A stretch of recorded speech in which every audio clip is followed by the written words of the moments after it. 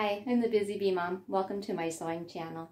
Today we're going to be doing something a little different. We're going to be doing some crafts. I was at a garage sale in a little town in Iowa, and this box was on the table. Musty, dirty. It says handcraft kits and lime HYD hydroxide. I don't know. Handcraft kits piqued my curiosity though, so I peeked inside and opened one of the boxes just enough. This is basically a box full of boxes. There's boxes in here, lots of boxes. I opened one just enough to see that it was a craft kit. Not a awesome craft kit, but oh, that's so dated, craft kit. But I've got kind of piqued my curiosity, and it said $1 on the lid, and I was like, $1 each or the whole box? She's like, take the whole box for $1. I was like, sold. So I basically bought a whole box full of kind of dated craft kits. So in this video series, we're going to unbox them one at a time, and I'm going to try to assemble it and make it. So I'm going to do a little separate video for each one. This will be the intro for all of them though. And you get to follow along as I explore these craft kits and try to make something beautiful. All right, time to unpackage number 3 of our random craft kits. So we're going to get our random craft kit out of our box and see what we've got. Oh, I see a white styrofoam ball. There's another white styrofoam ball. Some foil packets.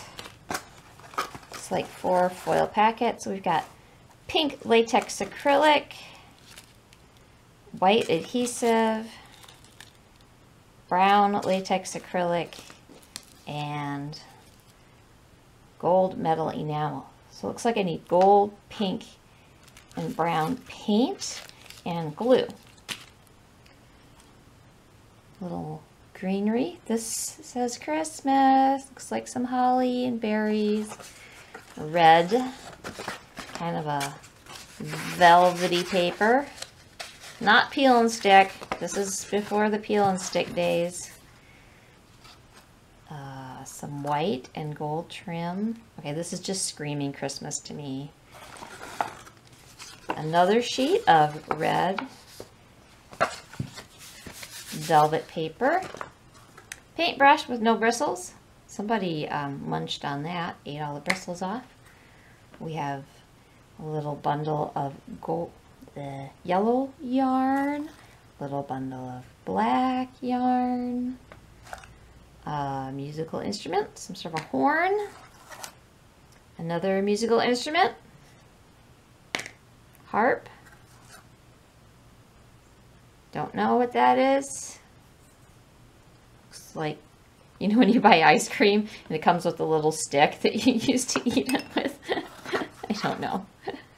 Oh, things do seem to be coming in pairs though. 2 styrofoam balls, 2 things of yarn, 2 musical instruments, 2 holly, and oh, there we go. 2 of those. Everything else seems to be paperwork. And bits of the bug that probably ate the paintbrush. Yum. What do we got in our paperwork? Ooh, you can order a robe and gown in pink or blue. Machine washable, wrinkle resistant. Yeah, 80% acetate. I bet it doesn't wrinkle. Ah, you can get tapes or records arriving in the mail. Chicago. 8 tracks. Oh, that's a blast from the past. You could get it on cassette, so.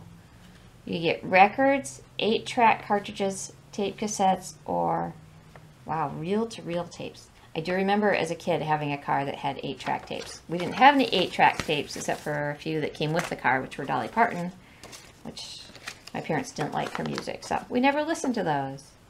You can get your film developed. Whoops, no offense to Dolly Parton fans out there. And that looks like instructions. We don't want to spoil any surprises. Coupons! And we have valuable certificate, brings you a $15 beauty kit for only $1. I love the graphics. Exciting details inside. They never even opened it.